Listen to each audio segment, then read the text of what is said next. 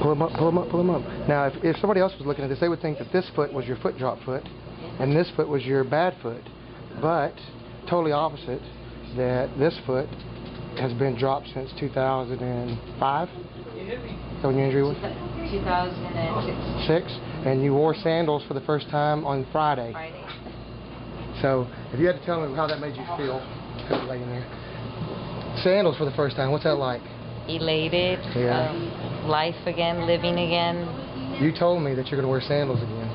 You said, I'm going to wear sandals by the end of the summer after we did it the first time we got some movement in our foot. And that's I didn't think it was going to happen that quickly. I know. And the left foot is stronger on pulling up than the right foot. And I can start feeling some of the muscle in back of the calf. I can feel it.